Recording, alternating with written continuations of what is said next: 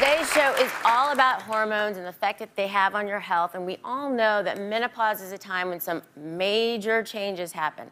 And we have a couple of women here today who have a few questions about this very topic. So, all right, who wants to go first? I'll go first. Okay. My name's Nellie. Hey, Nellie. My mom died at 50 of ovarian cancer. And she took quite a few hormones after her hysterectomy.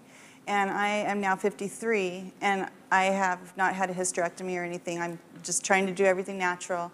And I just am so confused because my doctor has hinted at a little bit of HRT therapy or something, and I want so badly to do it natural. And so I'm kind of confused about what's natural, what's not, and what's right for me.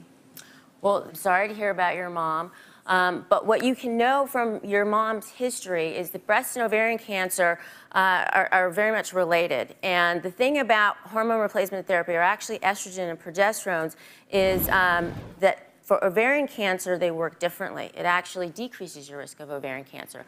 But because ovarian cancer is related to breast cancer, if you have a risk of breast cancer, then estrogen and progesterone actually increase that risk of breast cancer. So what you may want to do is, you already know you have a risk factor for ovarian cancer, but you may want to get your, your genes tested. I did. You did? I had the BRCA test. I came back. I don't have the mutant gene, Okay. but I still want to be really careful with what I do with my body.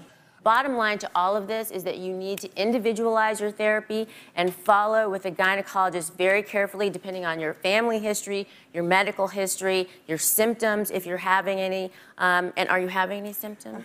Weight gain is the main issue, weight gain, and just a few hot flashes. Okay, well, it sounds like you're progressing pretty well. Now, weight gain, we like to blame it on our hormones, ladies, but it's not necessarily that straight and narrow, okay? The biggest question is just what you had. How do you tell between the quote-unquote natural or bioidentical or compounding? These are all words that just get thrown out there, okay? I'm gonna start with bioidentical first, because that throws a lot of women. Bioidentical hormones just mean that they're the same hormones that our body produces. Let's start with estrogen, okay? The kind of bioidentical estrogen that you can get is estradiol, all right? Now, those are actually made by the pharmaceutical company, okay? This one right here has estradiol in it. Now, it's not only about what kind, it's also about how it's delivered. Because if you take a pill, it's broken down in the liver. That can have different side effects than if you take something like a patch or a cream, which is not going to be broken down in the liver, and you're going to get more of the estradiol in your blood and less of the potential harmful things or side effects than if you take it in the liver. Now, if you're just in perimenopause, you may need to start with a birth control pill. Do you realize birth control pills and hormone replacement are the same things, okay? They're just a continuum of dosage. One is at a higher enough dosage to stop ovulation and provide contraception. The other is just to replace what you are decreasing as you go into menopause. There are also different and new things called a pellet procedure, which you may not know about. It's an outpatient procedure. Your doctor takes an area on the hip or the lower abdomen, cleans that area off, makes a little incision, like a 1 millimeter incision after numbing that area up, and then a trocar, which is a metal tube, is placed subcutaneously under the skin, and the little pellets, which contain hormones, either the DHEA, the testosterone, estrogen, are placed subcutaneously, and then it's a continuous method.